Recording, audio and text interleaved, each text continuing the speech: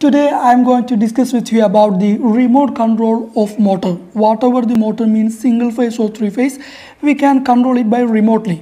So first of all, I want to tell you about what is the local control of motor.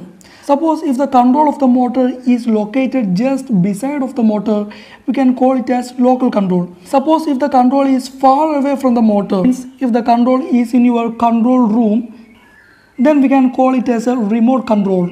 So if the motor starter is d.o.l starter or star delta starter, whatever the starter, we can control it remotely. Here I just mentioned a d.o.l starter. If the MCB is on, the power reaches the NC contact of the overload relay, then it will reach the NC contact of the stop push button. After that, it will reach up to here, this point.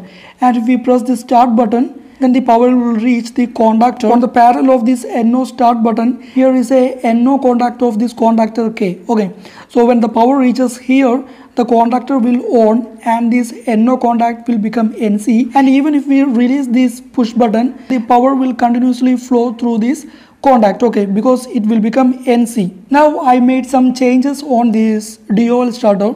See, here I just braked the wire after this stop push button to the start push button. I just braked over here, okay, and then I connected a wire from here to this NC stop button. Stop push button is same as this stop push button.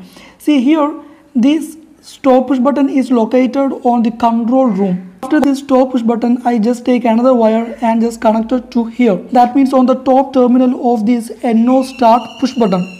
Okay, then on the parallel of this NO start push button, I put another start push button on our control room. This NO stop push button is the local.